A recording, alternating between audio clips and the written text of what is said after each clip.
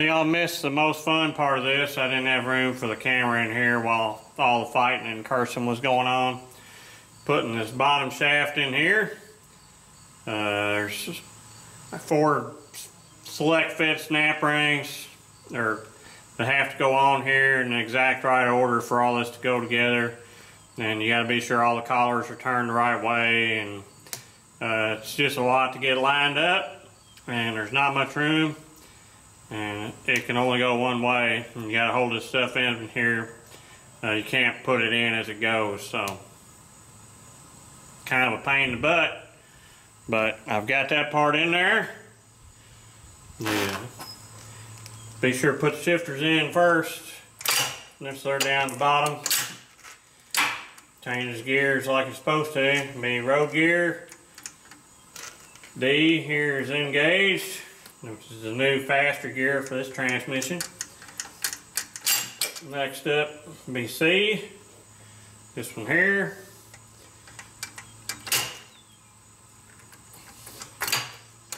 Toe. Everything in neutral.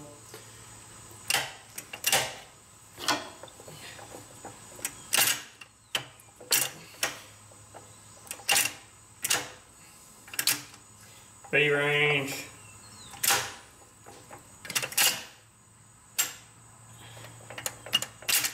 A range, and park.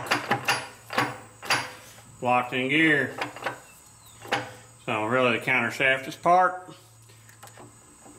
Got the no in play, and the pinion drag is set.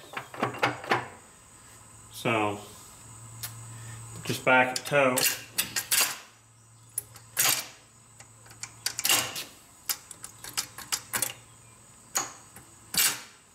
Right there.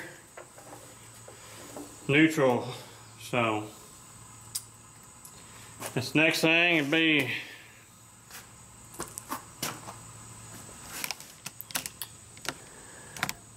got to put the differential in next.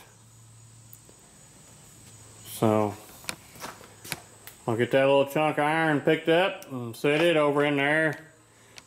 Check the backlash on it, and if it's good to go, be ready to keep going on and get this top shaft in. So I've got the differential in here and the bolts all torqued up, and checking the backlash.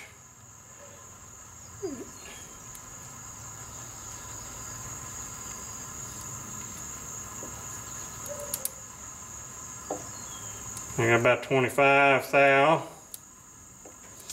which is more than I want. So I'm going to pull the bearings back off here, re-shim it, and try it again. Okay, so after some more re-shimming, I got this pretty much where I want it. I'll have to kind of listen for it to bang against the teeth down there.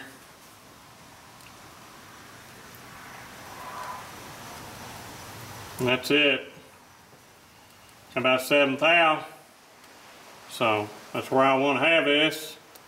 I'm satisfied with that. This next up is getting this top shaft put together and put in here. Well, this is right here is what happens with over 800 horse on your stock transmission. You rip the teeth off of high range pinion there, running road gear. So gotta get the bearings pulled off here and all the snap rings out. Strip this thing down and put new gears back on it. Change this gear for the faster speed for the pulling gear, and put it back together again. So let's see what I can get done.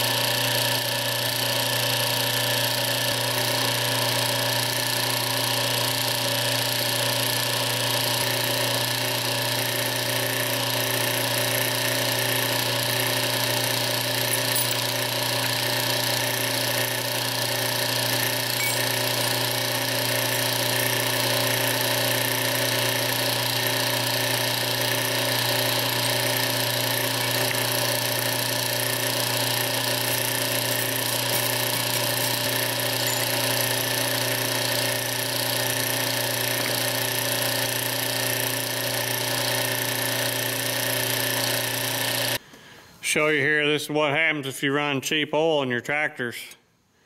I see this all the time. See the friction material is delaminating from rust. You got rust occurring on all this stuff. Moisture is your enemy, and cheap oil does not do a good job of dealing with moisture at all. And this stuff falls apart. Then you wind up with too much clearance in the drum, because this pack is what makes it push over for the shift collar.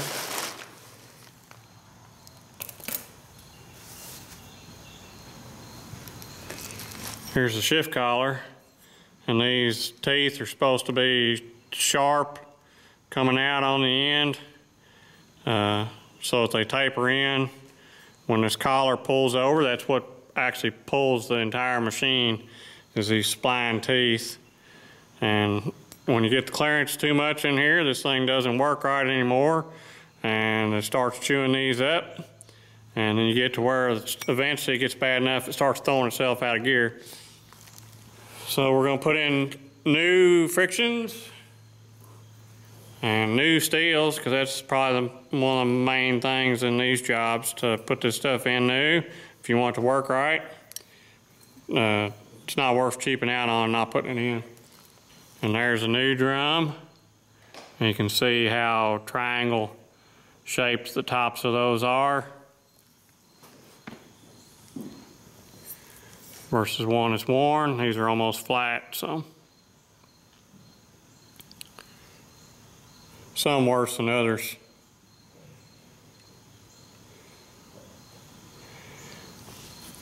I guess it kind of depends on where the material was in here, because as that stuff disappears, it starts cocking this drum too. So you don't want these put in dry, so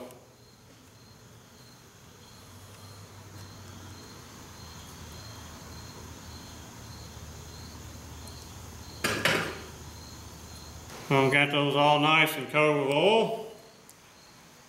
Stack this up now.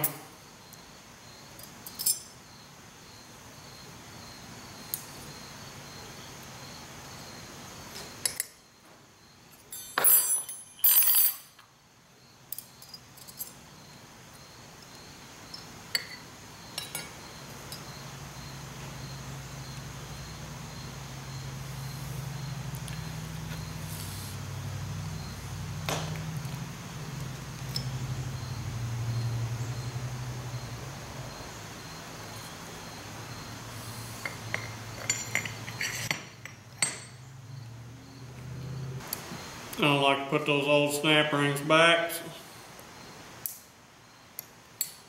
Cheap insurance, just replace them.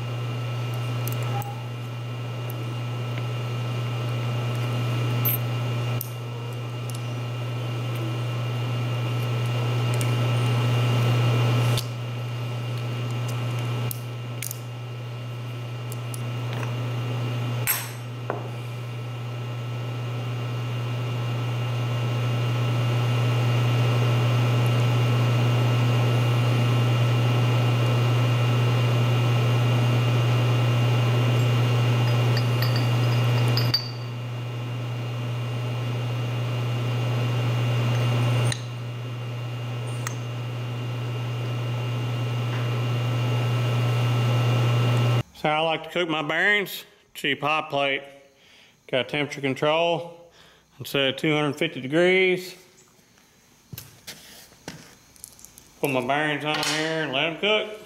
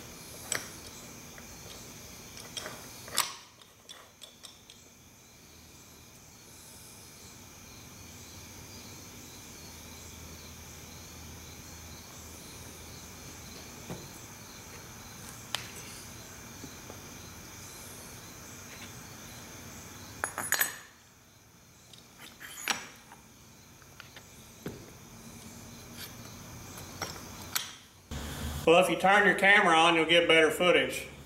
That's a tip from Brian. The top shaft, I got it put together and fished down in here. Got the new bearings on each end, put a new bushing in up here in the front that the 2-speed runs in. That's important. They're usually wore real bad. So, shifters are in. The next thing I gotta do is get the pipes down in the back off this transmission pump and get it tightened up. So that's the cup for the back bearing. Then I'll shim this front bearing to get the proper preload on this top shaft. And that just about have this part done. So I'm gonna get these O-rings down in here and I'll bring you back.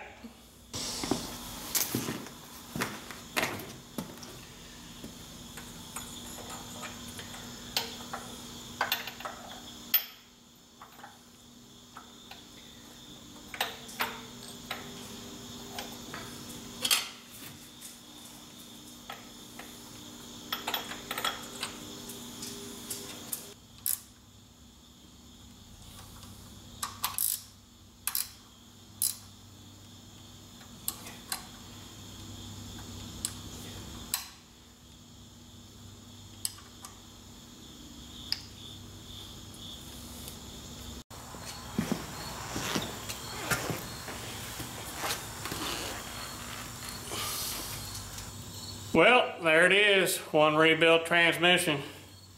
This thing's ready to hit the track and do some pulling. You got the oil line back in here, O-rings and everything on the pump back here, that's all together. It all turns still. That's a plus. And the shifters work like they're supposed to. So, this thing's ready to go back to the customer. Hope you enjoyed getting to see this thing put together. I already know that because this took so long, apparently I erased or wrote over some of the original footage of me starting this job, putting it together. So the counter shaft, which is the first piece you put in, I know there's no footage on that, and I don't have any footage on the bottom shaft, putting it in, but I didn't have any of it to begin with because there wasn't any room for the camera in here with me cussing and putting that thing in, because that's probably the biggest pain in this whole job is getting everything in down there, because it all has to be put into the case and then the pinion stuck through it. So there's like 10 pieces that have to all stay in line to put it together. So not an easy job to do, but nonetheless this one's done. So hopefully they'll be more conservative and not tear it up again. If they do, then maybe they'll pay me to build them an entire transmission or something that'll actually survive more than 800 horsepower. So thanks for watching, thanks for subscribing, I'll catch you later.